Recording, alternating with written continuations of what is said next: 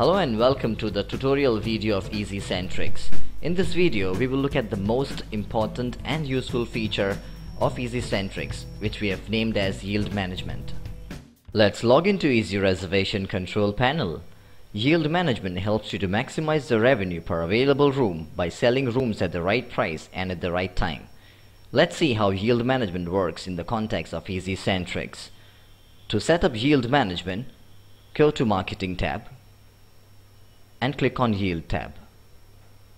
To manage yield, it's necessary to create yield slabs. This can be achieved from the tab Occupancy slab. Occupancy slab serves the purpose to bifurcate the occupancy in different slabs on the basis of which the rates will be decided. Number of slabs can vary from property to property. For the purpose of this demo, we will make 4 slabs, and they are 0 to 25%, 26 to 50%, 51 to 75%, and 76 to 100%. Once the occupancy slabs are created, then they need to be mapped with the rate plans. For that, we will go to slab mapping. Slab mapping will show you the disabled and enabled rate plans on which the yield management is done. Once the source is selected for which the yield management is to be done, you can then enable yield management on particular rate plans. Yield management can also be enabled on different seasons. For that, we go to Season. Special seasons can be created for the yield management. For the purpose of this video, we have already created one season. Now to manage the yield, we will use the Manage Yield option. On the basis of the occupancy slab created, you can define the rates for the base adult and child or extra adult and child. Let's go through each option.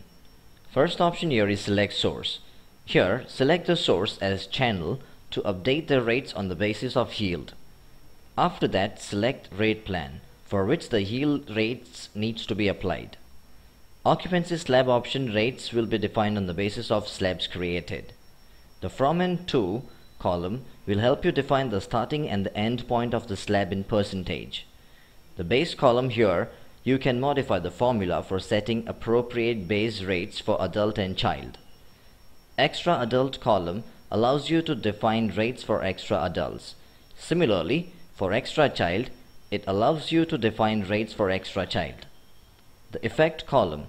Here you will be able to predefine the conditions by which the system will automatically add or multiply the base rates. The Factor column will be the number by which the addition or subtraction will take place on the base rate. For example, if the base rate is 1000, the effect is add, and the factor is 100, then in this case the rates on the channel will appear as 1100. Likewise, if you want to decrease the rates on the basis of occupancy, you can predefine the percentage value by which the system will automatically deduct the base rate.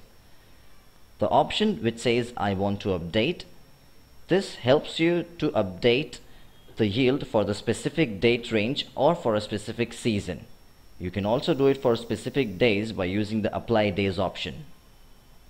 On the basis of the set yield, you will get the yield report from the Yield Report option. Inside the Yield Report option, there are 2 different tabs. The first one is Yield Definition. This will show the yield rate set for different rate plans. The second tab, which is for Yield Projection, will show you the occupancy of the rate types in percentage.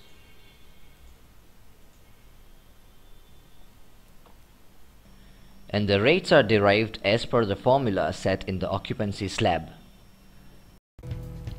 We hope that this tutorial video provided the information that you were looking for.